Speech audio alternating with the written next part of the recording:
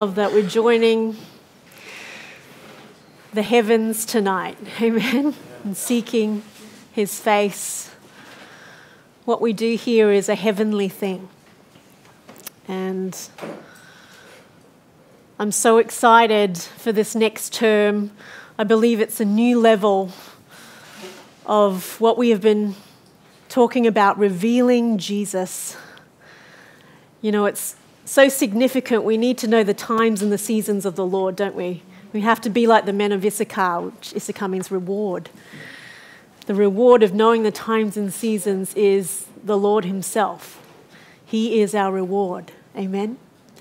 And it's by no chance that right now, this weekend, we're celebrating Anzac Day. And again, it wasn't planned to start up this term on the week that we commemorate the legacy of this nation. And it's quite significant that we've just opened up a travel bubble with New Zealand. There is such a camaraderie and a brotherhood there, isn't there? There's something prophetic about that. That we are commemorating this weekend, this Sunday, and I encourage you wherever you're fellowshipping this Sunday, remember Anzac Day.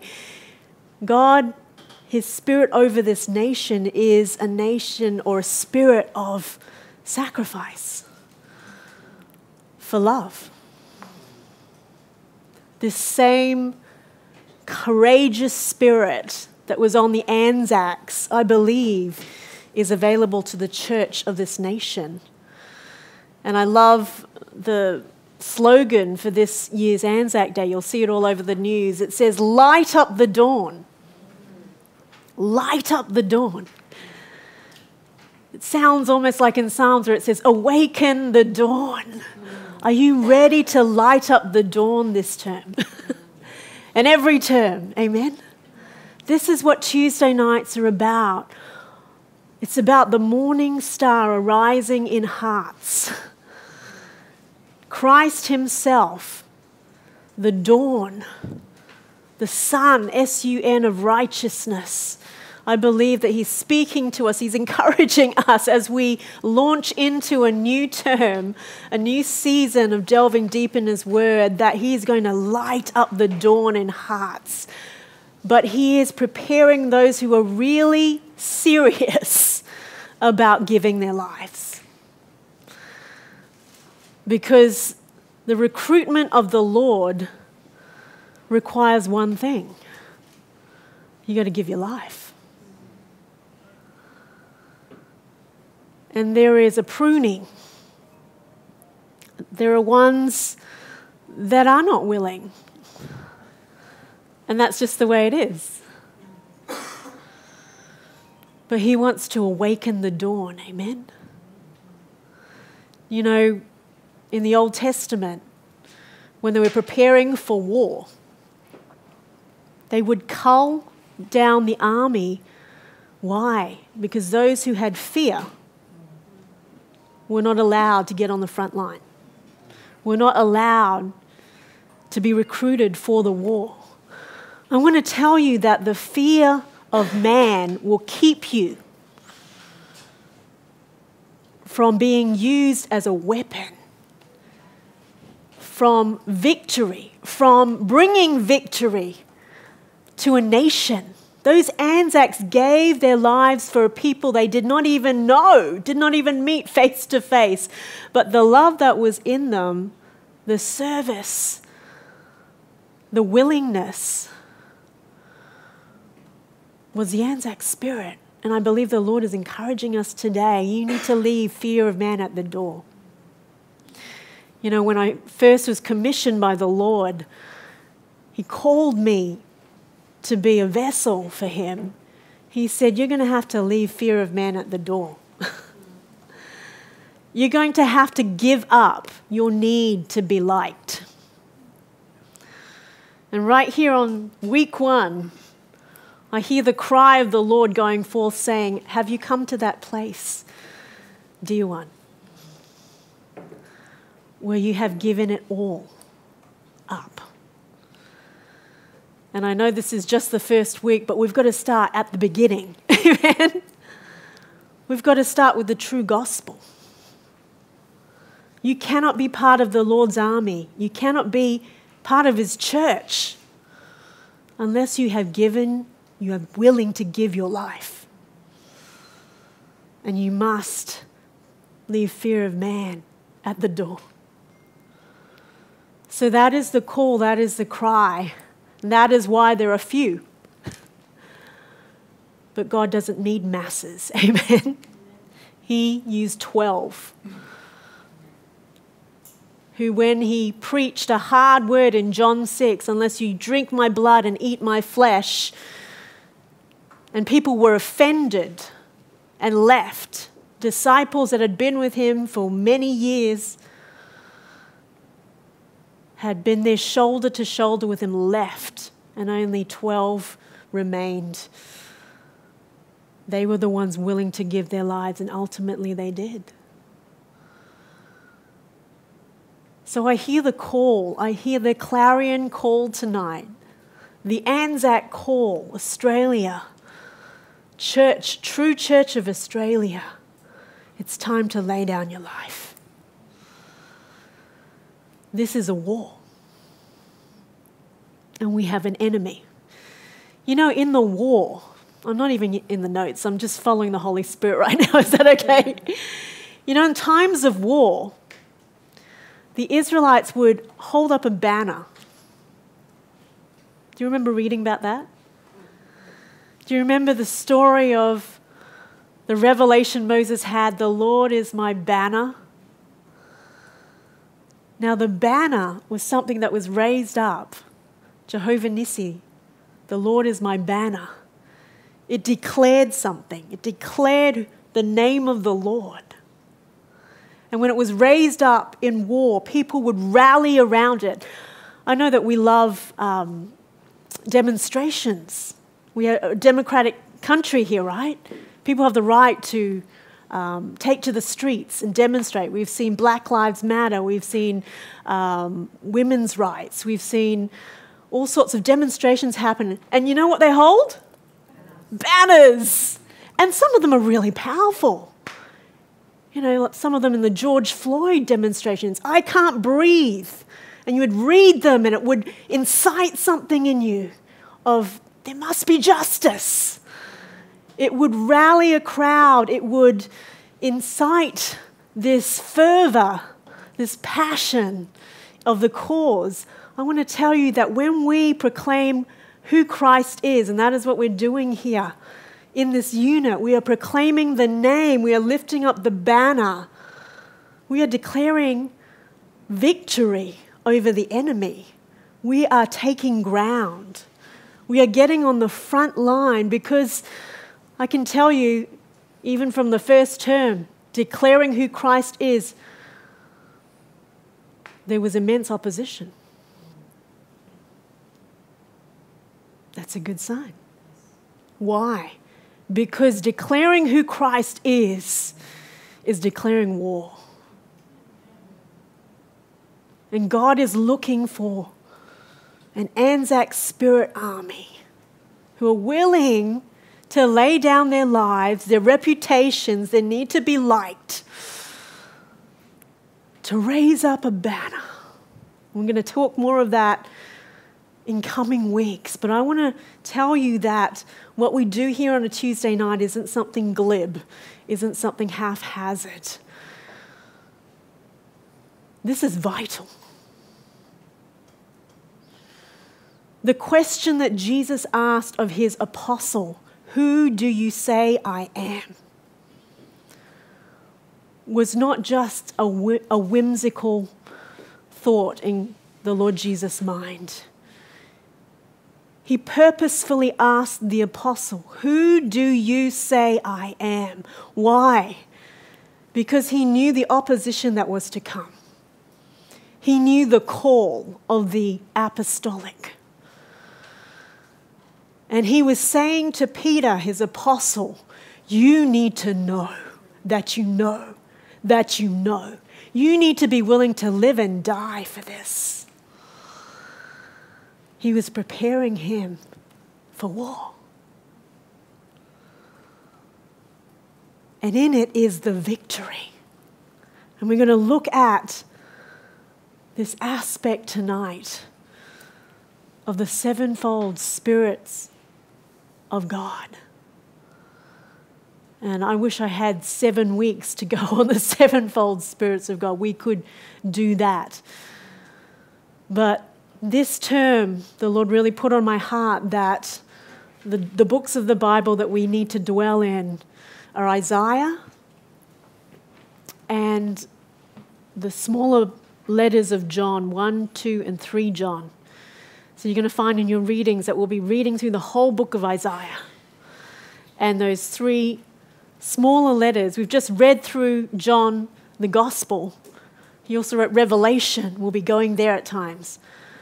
But I think often neglected are these smaller books that John wrote, these letters that are profound.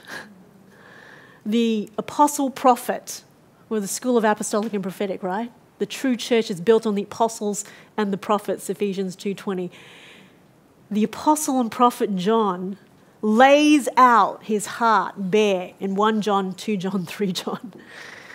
And you'll read, as you read these small but powerful books, there is God is love. God is holy. And it is explicit. It is unapologetic. If you continue to sin, you have neither seen God nor known God. He doesn't mince words. This is the true prophetic voice. God is love. But you cannot have love without holiness. Love equals holiness. And so we're going to dispel some myths about love tonight. We're going to come back to see what the Word of God says. And we're going to see who the spirit of love is and the spirit of judgment. So I pray that you're going to enjoy dwelling in these books. Isaiah, let's turn to the book of Isaiah tonight. Thank you, Lord. Father, come and speak to our hearts tonight. May we never be the same. Change us from the inside out. Thank you, Lord Jesus. We receive your truth tonight. In your mighty name, amen. I'm so excited about coming to the book of Isaiah. Why? This is a man who encountered God. This is a prophet of the Lord who had such a profound encounter. We know of Isaiah 6. We're going to go there in a second. He had such a revelation of Christ. This is a man who lived 700 years before Jesus came in the flesh. And yet when you turn to the back of your notes, you're going to see a myriad of prophecies, so specific, so accurate, of the one Messiah. Look in Isaiah 53, who was pierced for our transgressions, crushed for our iniquities. There is no other prophet that I can see in the Bible that had so many and so accurate. 700 years before Christ came. It's phenomenal. This man was someone who knew God. And that's why I'm so excited about this book, in dwelling in this book. In it is dripping the riches of the knowledge and the revelation of Christ. And it is by the Spirit. You know, he didn't even rub shoulders with the Lord Jesus like the disciples did. He had to receive everything by the Spirit. Can you imagine the faith that had to come by that? For that to happen, he received by the Spirit of God this incredible level of revelation of Christ himself, of a Messiah who is yet to come for hundreds of years.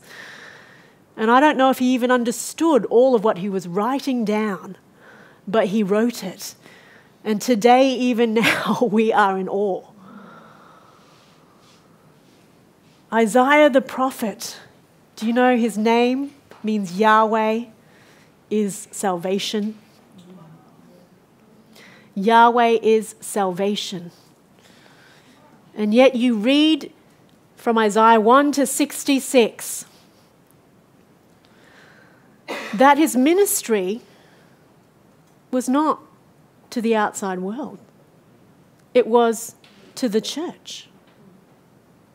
Yahweh is salvation. Why? Because the gospel, some of you have heard me say this, you know it by rote. The gospel is not for just the world. The gospel is first for the church. John 3, Jesus says to Nicodemus, a teacher of the law in ministry, you need to be born again. He's speaking to the church. This is the shock, awe voice of the Lord. You know, a true prophetic apostolic generation. The definition, real simple, of the true prophetic is we hear the voice. Whether it is something we want to hear or not, that's the key. And often it is not what we want to hear. And that's how I know it's the Lord. That is the true prophetic. Isaiah the prophet was called to the people of God to preach the gospel, to bring a people back to the Lord. And we see in Isaiah 6, we're going to go there in a second. I'm getting you ready, friends, because there's an explosion of the revelation of who Christ is in this book. But you will see as you read through that while Isaiah had this supernatural, phenomenal encounter, revelation of who Christ is, with that came an absolute disgust at what is not the Lord. These people draw near to me and honor me with their lips, but their hearts are far from me. There was an absolute grieving that came from that encounter with the Holy One. This is the true prophetic. There will be a pulling at your heart, a vexing of your soul, like it says of Lot, at what is not the Lord. And it will be a ministry to the church, first and foremost, to preach the gospel. The gospel is Christ himself, with a capital G. Romans 1 says, I'm not ashamed of the gospel, Christ. For it is the power of God. That's not just signs, wonders, and miracles. We know that. Amen. That is the power to overcome, the power to know him, the power to walk holy in victory. For in it, a righteousness from God is revealed, first for the Jew, then for the Gentile. So the gospel must be preached, who Christ is, to the church. And this is the true prophetic ministry. Yahweh is salvation.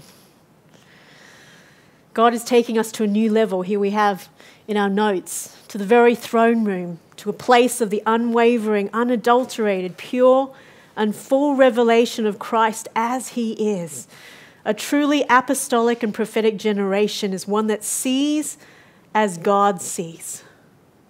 And you'll see this in the book of Isaiah. He sees as God sees. I want to tell you, for most who have a true prophetic call, most of what you see, you really don't want to see.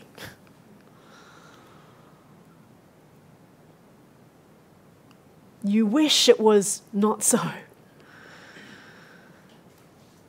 You don't want to see Christ walking out the door because he is not there. But you will see things as God sees. And it is to pray. This is the walk. This is the burden that comes with being a prophetic people. Isaiah the prophet knew the Lord. Hundreds of years before Christ came to the earth, Isaiah encountered the Lord in a way that would change him forever and prophesied to an incredible depth of insight, the revelation of Christ as he is. We discover as we read the book of Isaiah that with the responsibility of this profound encounter and revelation of the One also came a disgust, an utter grieving over what was not the Lord in the then known church, God's people. Isaiah spoke of true revival and dreamt of a true revival generation, an apostolic and prophetic army that is the true church. For God's true church is built on the apostles and prophets. Any structure or man-made ministry must be found out for what it is, a counterfeit. Burning heart concept, a true revival generation, the apostolic and prophetic, is one that embraces not only the strokes, but the slaps from God. His comfort and his correction. They realize that the love of a father warns and corrects so that we may know him. Hebrews 12:4.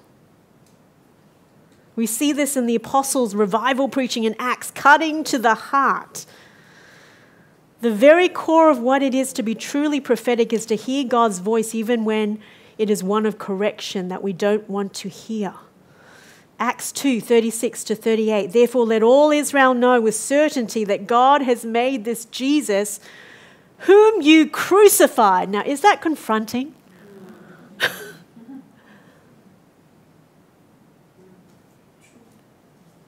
The message wasn't, come to Jesus and he will give you the desires and the dreams that you want. You will be prosperous and you'll travel the world and you have lots of friends and a worldwide ministry. What was the revival message? It was confronting. You crucified him. Repent and be baptized. The times of refreshing would come. This is the revival message. It cuts to the heart. I want to tell you, we need to change the culture of the church. I can't tell you how many times I've had to talk to people after messages the Lord has given us. And they say, I just don't like the way that you say it. But what is it that we're saying that's not biblical? Oh, no, I just don't like the way you say it. Have you read the verse from Jeremiah? Is not my word like fire? Like a hammer that breaks, pulverizes the rock to pieces? Friend, I don't think you know God. Now that's a brazen statement. But we are people of truth, are we not? I can tell you that I can tell from 5 to 10 minutes of speaking with someone who says they're a Christian, whether they have encountered the spirit of the fear of the Lord. There is a difference. There is a brokenness over sin. There is a quickness of repentance. There is a godly sorrow that leads to repentance. So when someone comes to me and says, I don't like the way that you said that, I know that they don't know God. Honestly, they don't want to. They have a Jesus of their own making. So let's turn to Isaiah 6. Let's take a close look. We know this story, but friends, there is so much richness in this profound encounter. This is the beginning of Isaiah's ministry. Now, it has been asked of us, why do you talk about the emphasis on evangelism in the church being not a good thing? I'm not saying not to evangelize. What I'm saying is, A, has God sent you? And if he has, like you see here in Isaiah, you will be bringing people to a holy God.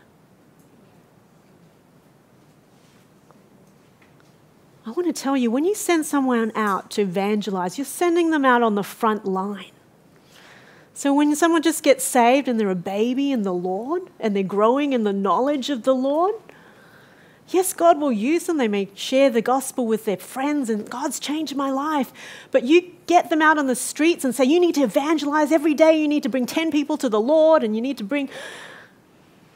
They're growing in the knowledge of God. They don't know him enough to bring people really to who God is. And one comment was, well, what about the Great Commission? Go. Well, when did Jesus say that? After 3 years of discipleship, 24/7 with 12 men who were willing to give their lives. Then they were ready. And then it said of them, they knew that they had been with Jesus. And yet we get people saved and we say, get out there and evangelize. They don't even know what to do. They don't even know who they're bringing them to. Be careful you're not doing something and bringing them into a religious act and never bringing them to a person. Even after 3 years, he still told them to wait for the Holy Spirit. Yes. The Holy Spirit before they went out. Even the 3 years wasn't enough. Yes.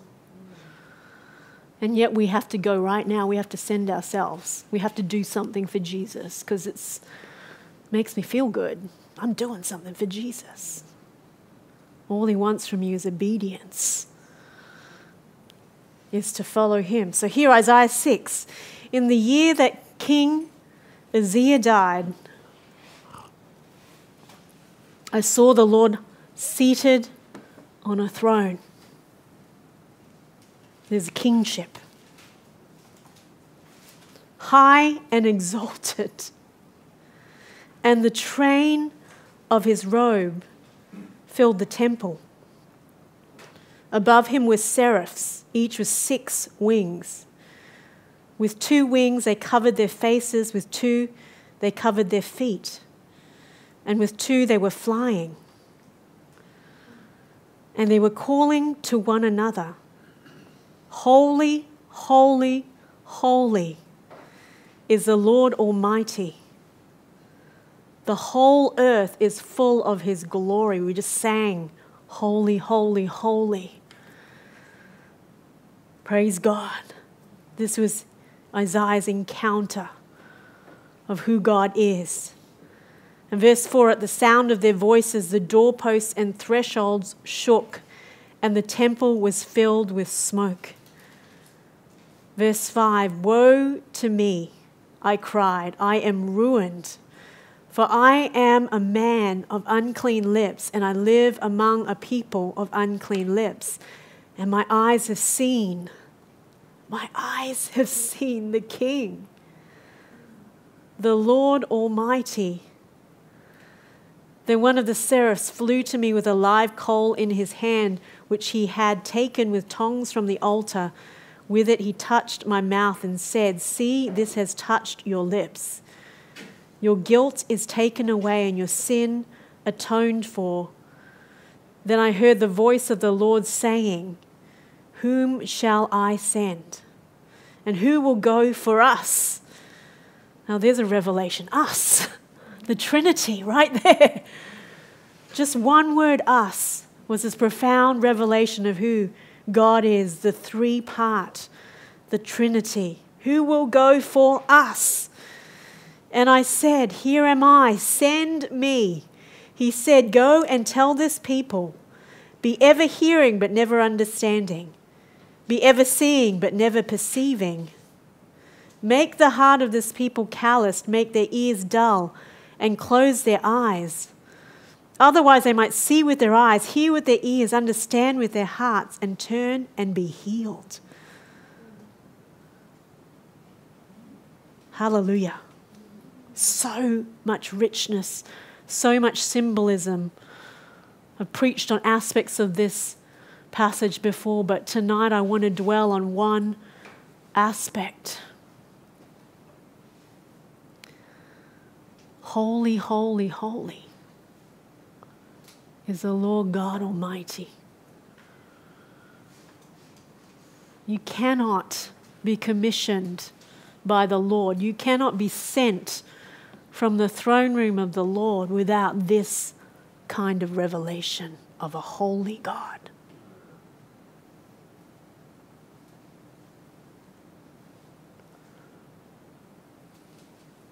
And we can talk about it tonight, but I want to encourage you right from week 1, right at the beginning, seek the Lord. Have a desire like Isaiah did for this kind of encounter. A holy God.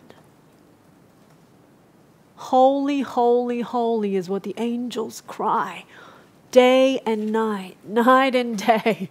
Holy, holy, holy. We cannot say the word holy enough. We cannot say the name holy, who he is. Holy, holy, holy is the Lord God Almighty.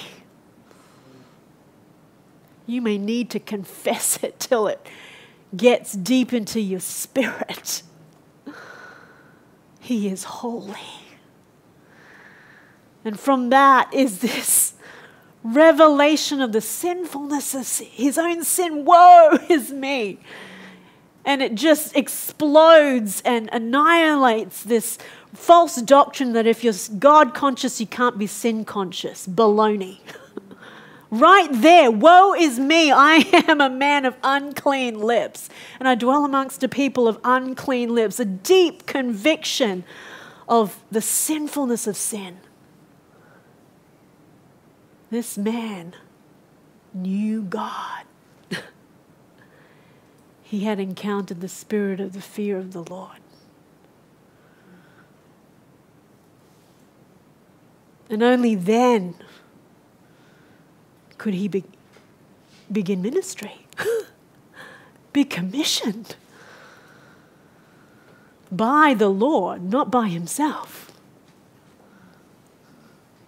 by the Lord. We must come to this place.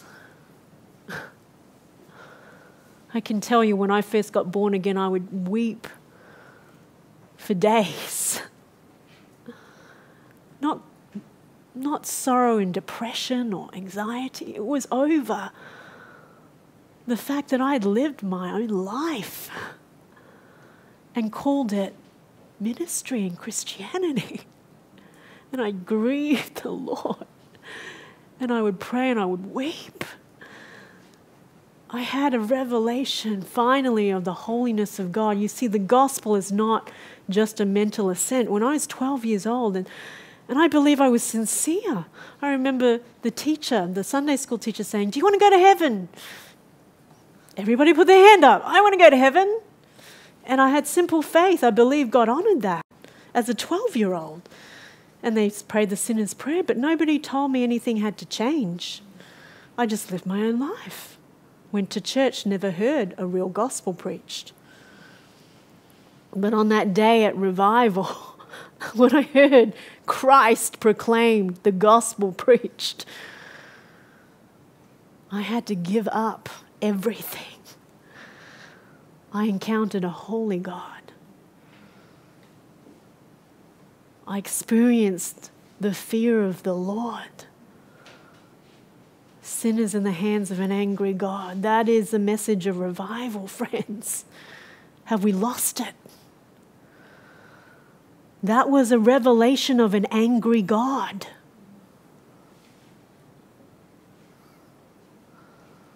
Angry at sin. And it even says that he hates the sinner. Can we receive that? Oh, I don't like the way you say that. What scripture, friend?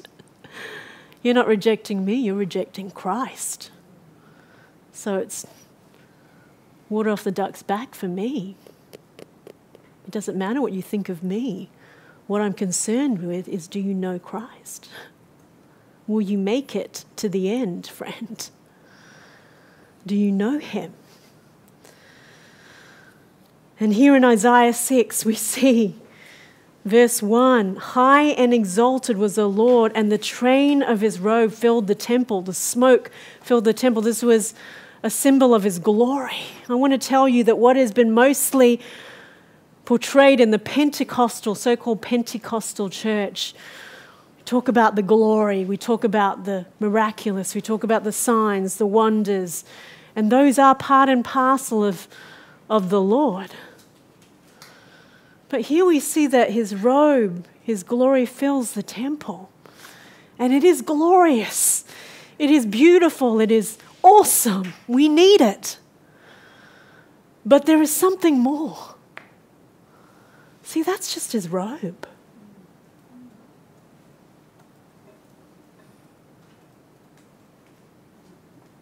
The important thing that makes that robe beautiful and grand and spectacular and awesome is the person wearing it.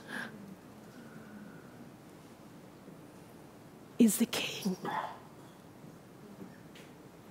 See, Isaiah was seeing a revelation that you can get so caught up in the robe and signs, wonders, and miracles and the glorious and feeling the presence and never press into knowing him, the person. See, Esther got it. Esther knew the king. Esther is a picture of the bride, the real church. And she was intimate with the king. She knew him and loved him for who he is. He is intimate, a husband, but he is also fearsome. The king could execute anyone, take a life at any moment with a blink of an eye. As a whim of his day, he had the power and the authority to do so. He was a fearsome man. But Esther loved him as he was, took him as he is, loved him as a person. I want to tell you that God is looking for a people who will press past the robe. Imagine a wedding and the bride. You know, everyone goes to the wedding to see the wedding dress and what she's going to wear, and it is glorious, it is beautiful, everyone's talking about it, but you know, the groom isn't looking at the wedding dress. I think he would marry her if she was wearing a garbage bag, you know.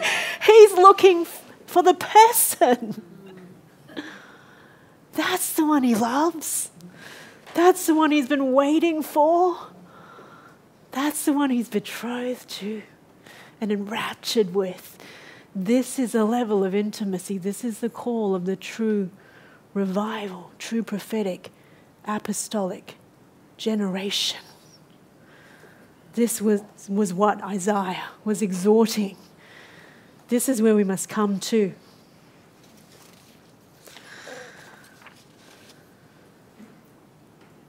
Some key Isaiah verses. Isaiah 29:13. Therefore the Lord said, inasmuch as these people draw near with their mouths and honor me with their lips, but have removed their hearts far from me, and their fear toward me is taught by the commandment of men, mere human rules that have been taught. Doesn't that speak of men's culture? Rules and things that men have taught. But their hearts are far from me. I want to tell you, the true prophet Isaiah did not see with the natural eye, but saw as God sees. And often it's not something you want to see, but it is truth. Isaiah 5:12-13. Amplified Classic. They do not regard the deeds of the Lord, neither do they consider the operation of his hands in mercy and judgment. Therefore my people go into captivity to their enemies without knowing it, and because they have no knowledge of God. I love the Amplified Classic here. It says they have not considered the deeds of the Lord in mercy and judgment.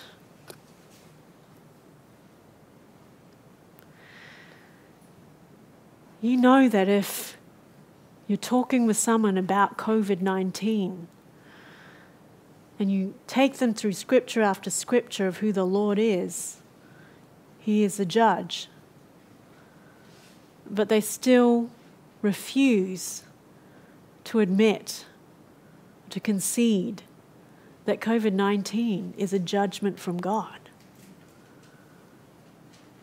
You don't know God. I love how God has made it so clear. Now, who is the church and who is not?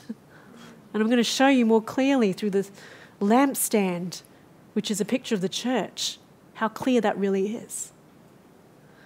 Do you know that there have been 3 million deaths worldwide now through COVID-19? You think about how big that number is. 3 million. Now, we're really shielded here in Australia. We're blessed. But in nations around the world, they're still raging with graves being dug, mass graves. Brazil now is the capital of COVID. It has the record for the most deaths now from COVID-19. And did you know Brazil is the capital of the Mardi Gras? That is where Mardi Gras began. It is the biggest Mardi Gras in the world. Second is New Orleans. And I've spoken on that. Is God not speaking? Do you remember the AIDS epidemic? Do you remember that? Yes. This is not a first. God has been speaking for many, many years. Now, I was watching a documentary about AIDS, and you cannot deny, even the world knows, AIDS came from the gay community. Come on. How much more clearer can God speak? It began in the gay community. Young gay men were suddenly falling sick, dying, dropping like flies because of their sexual act. God was putting his finger. He was revealing himself as judge. This is not new, friends. Noah and the ark, Sodom and Gomorrah, Ananias and Sapphira. How many instances of scripture do we need to bring to light that God is judge? And then it moved from the gay community to those who were sharing, remember, needles as drug addicts. Is God not speaking and judging? And we began to see public toilets filled with places you could get rid of your drug-filled needles because of AIDS. To share bodily fluids was how it was transmitted. Is God not ingenious? And so there was a fear amongst the drug addict community, a fear amongst the gay community. This idea of a judgment through plague is not new.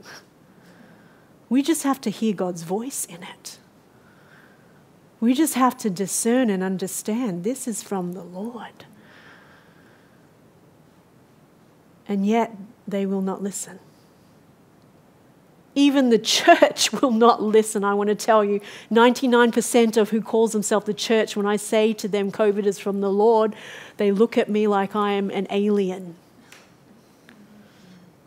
Why? Because they have not encountered holy, holy, holy is the Lord God Almighty. And woe is me. Woe is the people. I want to tell you this revelation of Christ and who he is. You're going to have to hang on to it for dear life. These are the last days. I want to share with you, and I think this is the right time. Last term, we went through the book of Job. Did everyone enjoy going deep into the book of Job? Well, as I was meditating on Job for that term, at the end of that season, I looked up and there was Job standing in front of me. And I asked him, I've been dying to ask him this. I asked him, how did you make it through? How did you get through all that? All that suffering, all that trial. How did you remain with the Lord? How did you come out victorious? It must have been supernatural. What was the key? And he said 2 words to me and then vanished. And the 2 words were, stay true. Stay true. And I wept. 2 words that can change your life. And he was preparing me for things that were to come. There was an intensity of opposition that was coming my way. And he was preparing and training me. You know, there's one thing to have Bible college, and I love these nights, but it's another for the Lord to send his saints and prophets to train us. They've been through it. Usually they come to empower us, to train us. I want to tell you that the opposition to come is only going to intensify.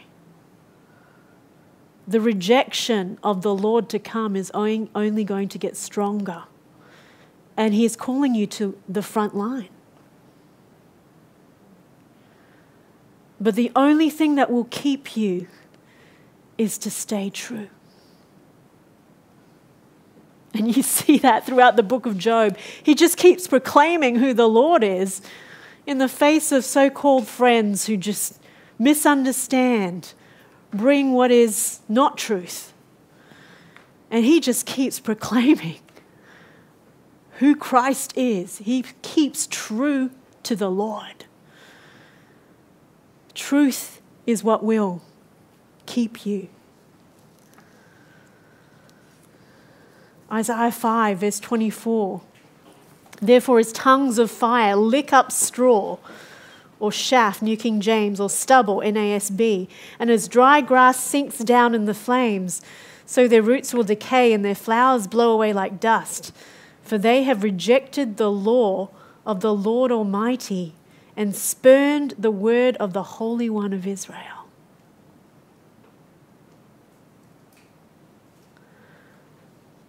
And this is an interesting verse. I love how it talks about tongues of fire. Where else in Scripture do we read about tongues of fire? Acts 2. And I want to bring out something here about tongues of fire. And Pentecostals love this subject, don't we? We love the tongues of fire, and Spirit came and rested on them like tongues of fire. But I want to tell you that wasn't just about working miracles and having the power to do signs, wonders, and miracles. The disciples were doing that already, weren't they?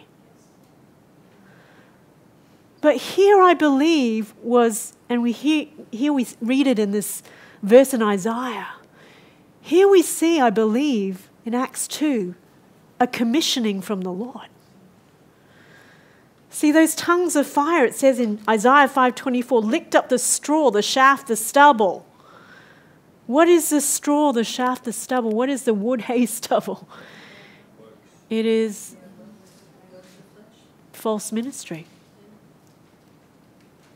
It will be burnt up, it says in Corinthians. See, when that tongues of fire, the Spirit of the Lord came upon the apostles, the disciples, it burnt up in them, I believe, spiritually, everything that was the works of man. It was a commissioning of purifying from the Lord, of the fire of God. That you cannot do this in man's strength. That the commissioning of the true apostolic that I am bestowing on you, the birth of this revival church is built on the fire that burns up everything that is wood, hay, and stubble. That is man-made, that is man's way, that is built up man's kingdom. This is the apostolic commissioning. To operate in God's spirit of fire was to bring a destruction to religion, man's work, and man-centered building.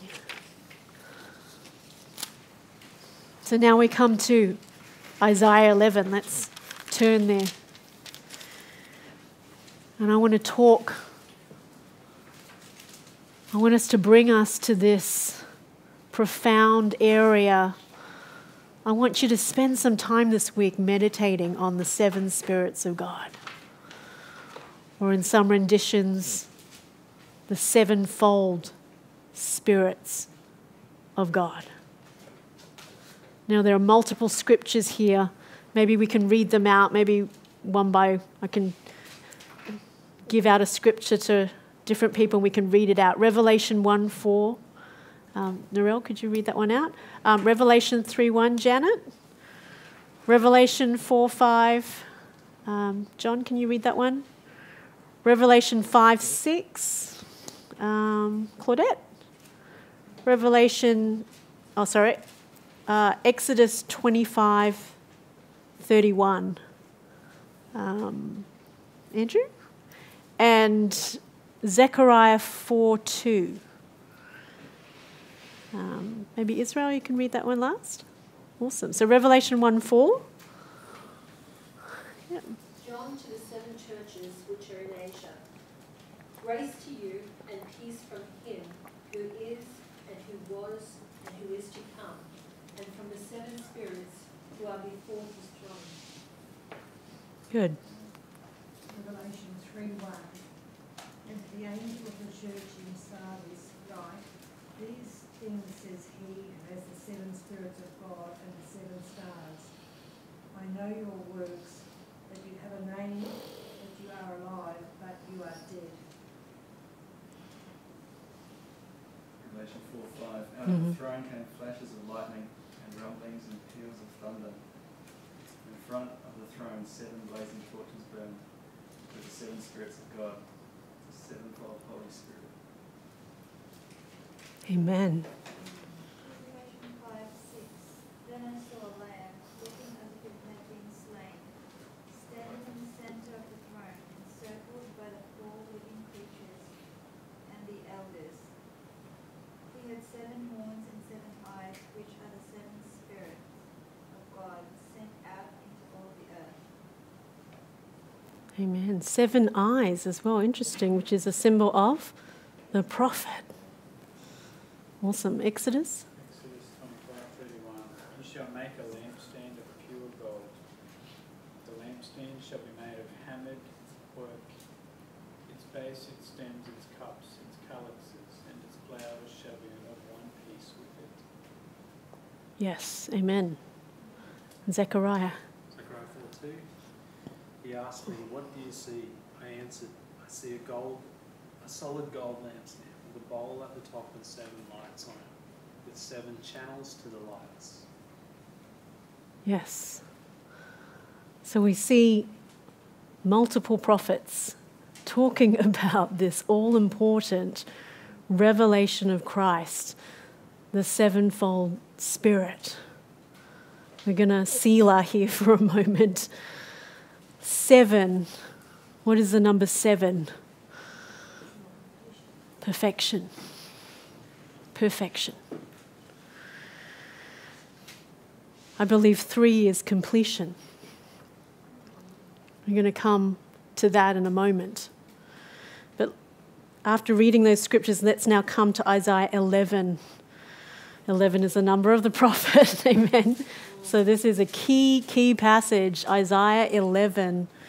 And here, straight away, we see a profound revelation and prophecy of Christ himself. Verse 1, a shoot will come up from the stump of Jesse.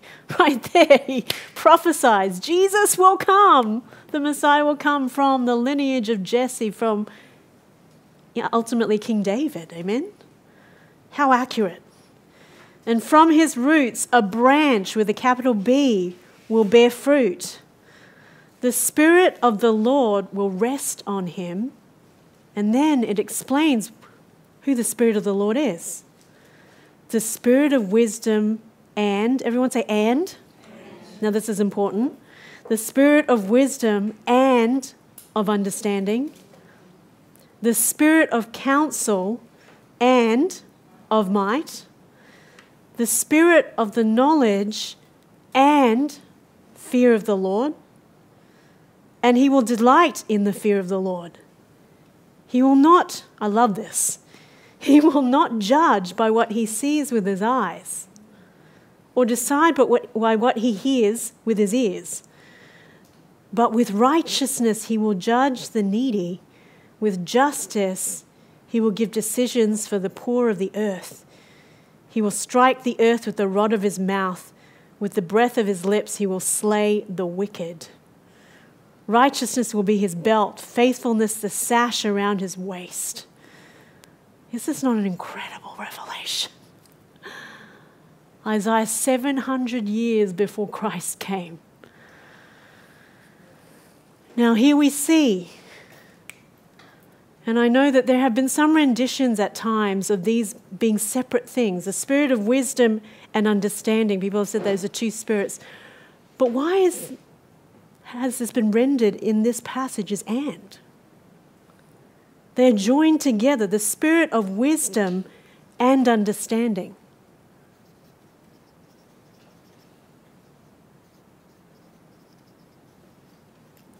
They go together. What's the next one? The spirit of counsel and of might. In some renditions, it's strength, counsel, and strength. What's the next one? Very important. The spirit of knowledge and,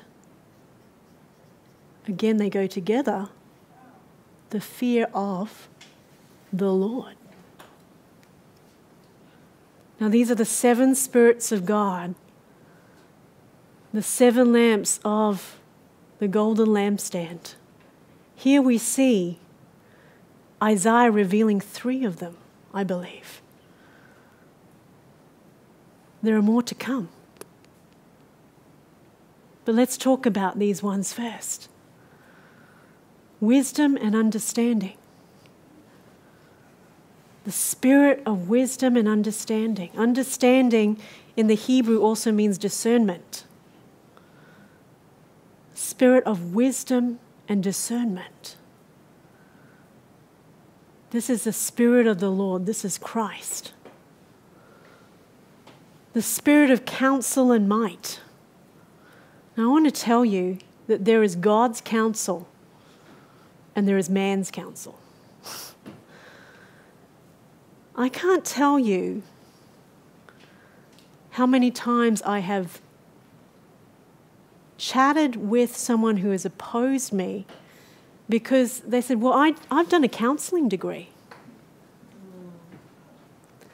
And you shouldn't say it like that. In the church, I did my counselling degree. And I'm in inner healing ministry, and you just don't understand. See, you need to find out what they went through. You need to let them share their hearts. And there is a place of counselling. But it is God's counsel, amen? What I find is the devil in the church now is this humanistic counselling route that has taken the place of God's counsel. It is man's soulish technique. They give you techniques and they give you a means, I find, to make an excuse for sin. Oh, but I never had a mother. You're not being mothering to me. But the Lord says to forgive. But you don't understand. I never understood. I never learnt that from a mother. I had a father who abused me. Maybe. But I want to tell you, abuse is never an excuse for sin. Christ hung on a cross, whipped, tortured, went through horrific abuse, and did not sin. So who are you to say, but I was abused, but I went through trauma, and those things, God can heal you. God cares for you. But it is not an excuse for sin. See, the counselor in the book of John is spoken together with the Spirit of truth. They shall know the truth. The truth is Christ. The secret is knowing Christ. Christ is the spirit of the fear of the Lord. So you hang on to that sin and make excuses for it, you will not know freedom. You're just massaging their soul. They'll go round the mountain. They'll feel good for a couple of days and they'll relapse into unforgiveness, offense, whatever their besetting sin is. And nobody has the courage to bring the spirit of truth that says, if you do not forgive, he will not forgive you. That will set you free. That's the spirit of the fear of the Lord. That's the spirit of counsel and of might. Who will have the bravery to bring Jesus? Throw out the worldly counseling. Throw out your counseling degree. I find that the ones who lean on that the most have the strongest devils. They will not come to truth. The spirit of counsel and might. And here we find, I love this. Have you met the spirit of knowledge and the fear of the Lord? The two go together. The and is important. Now, here's the thing. You cannot know God unless you have a revelation of the fear of the Lord.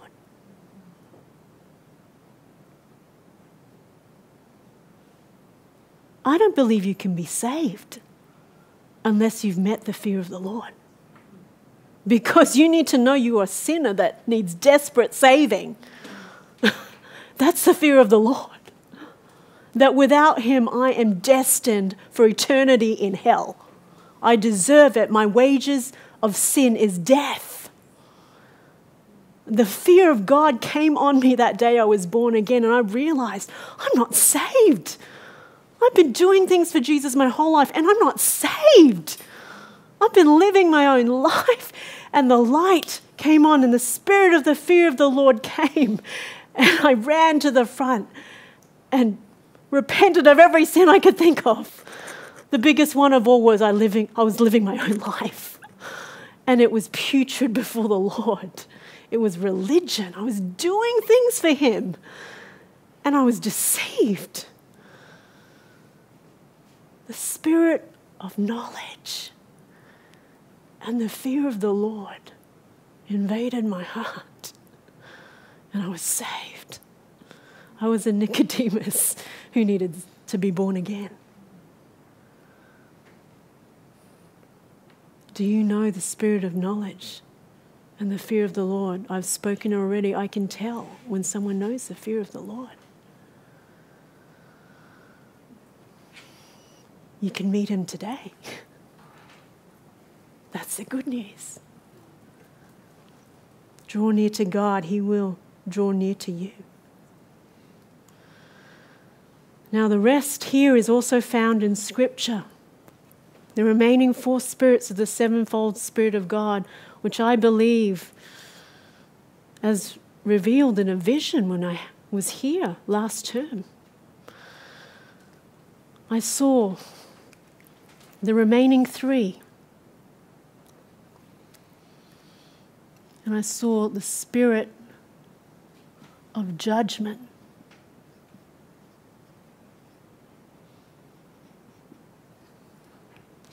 The spirit of truth. And the spirit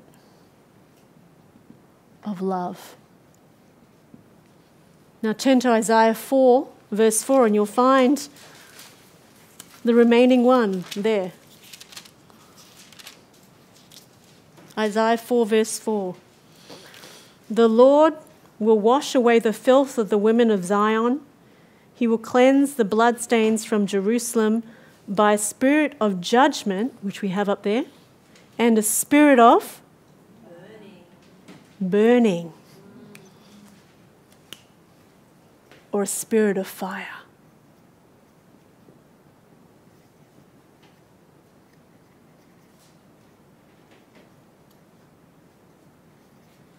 Now in the Amplified Classic, it adds a spirit of fire and sifting.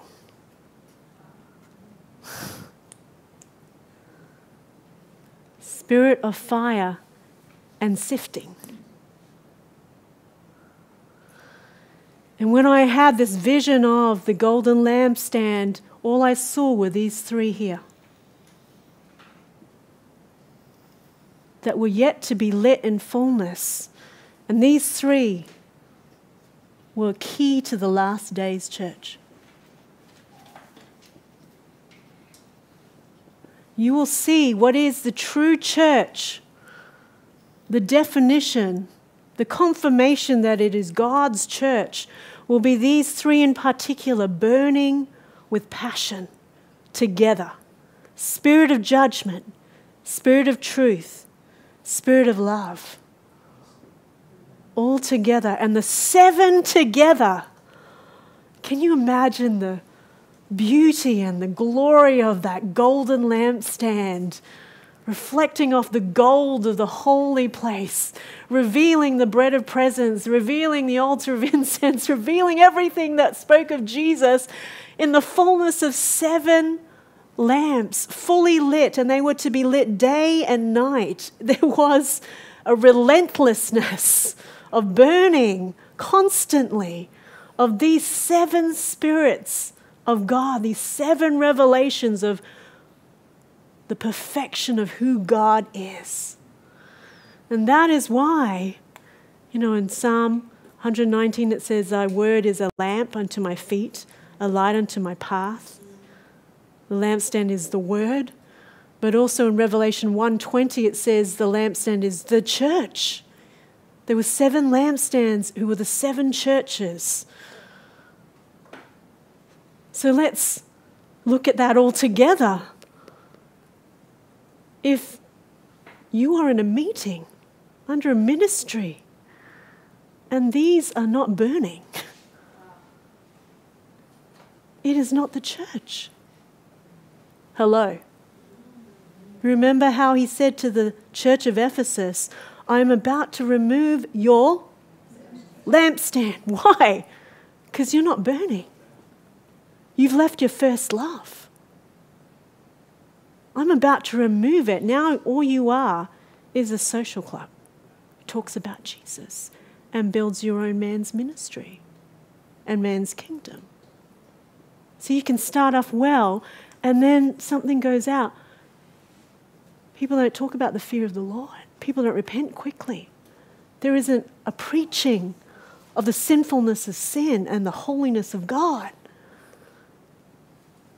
If the fear of the Lord is not there, it is not the church. Can I make that clearer? The lamp is the church. I love the sevenfold spirits of the Lord. Now, spirit of fire is not my word, like fire, like a hammer that breaks. We spoke that before. Spirit of judgment, he is our judge. The spirit of truth, John 16:13, John 14:17, John 15:26, 1 John 4:6, 1 John 5:6. John was really into truth. If you don't notice, he had a revelation of the spirit of truth. You can go into those scriptures in your own time. I encourage you to meditate on them, but the spirit of truth is one of the sevenfold spirits. And I want to end on this, the spirit of love. People tell me I don't talk about love enough. Well, I'm going to talk about love. But I'm going to talk about what Scripture says about love. Is that okay? 1 John 5:2. This is how we know that we love. You want to know how we love? This is how we know that we love the children of God, by loving God and carrying out his commands. I love how John just makes it really clear. There's no mincing words. If you don't follow his commands, you don't love. It's really simple. 1 John, let's just go to 1 John 3:6. One of my faves. Holiness equals love.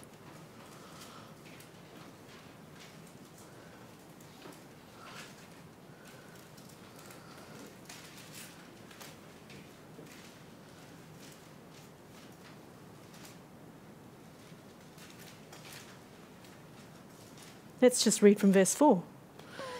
Everyone who sins breaks the law. In fact, sin is lawlessness.